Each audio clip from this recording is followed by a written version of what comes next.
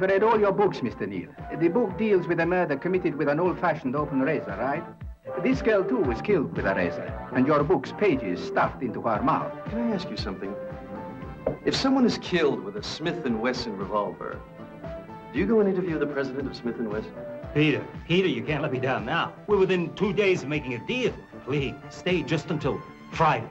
My life is in danger. There's no deal in the world worth risking my life for. Not anxiety or fear, but freedom. You wrote those words, page 46. Freedom to strike again, Peter. Listen, don't hang up. We have to talk. You told me how, Peter Neal. You and me together. We've just begun.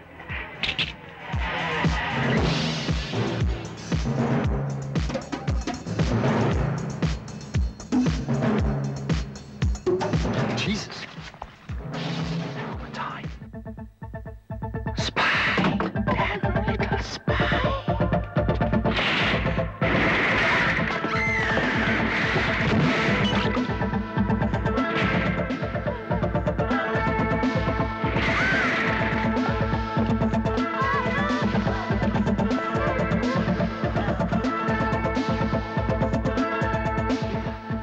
Peter?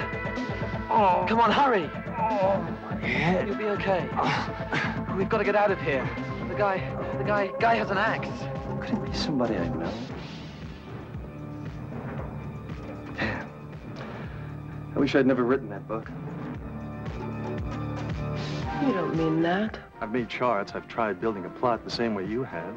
Tried to figure it out, but I just have this hunch that something is missing. A tiny piece of the jigsaw. Somebody who should be dead is alive, or somebody who should be alive is already dead. Explain that. You know, there's a sentence in a Conan Doyle book. When you have eliminated the impossible, whatever remains, however improbable, must be the truth.